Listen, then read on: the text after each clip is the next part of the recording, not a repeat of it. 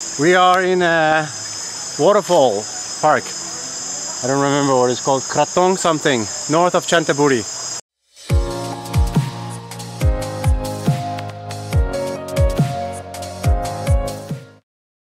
And of course they have stopped giving the normal Thai price for people who expats living in Thailand. So even though you have the little pink card in Thailand, you're not able to get the normal Thai price that is 40 baht. Instead you need to pay 200 baht.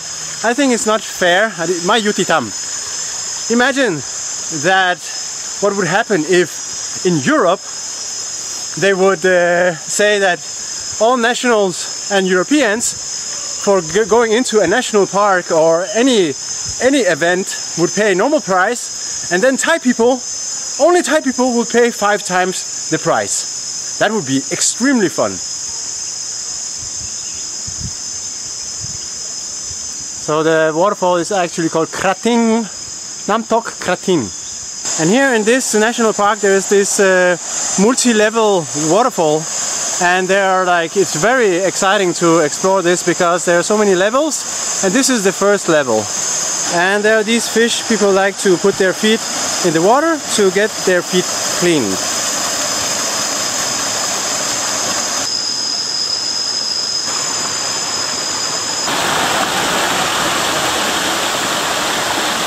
Ham gradot nam, you cannot jump. It's not allowed to jump into the water.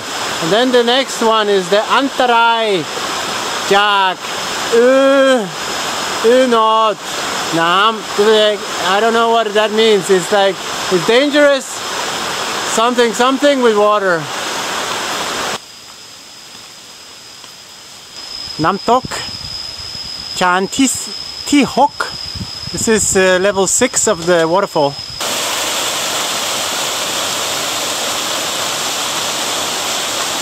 Namtok Chantaburi Thailand. This is level 7 of the waterfall. It's pretty cool that they're using the water from here, but it's just not the most beautiful sight. It's like rugby camp. Should we tell them they have a leak? So, metal ladders like this bring you to the heavenly pond of dragon ponds and stuff. Namtok Chanti Bad, level 8 of the waterfall. Chanti Gao, level 9.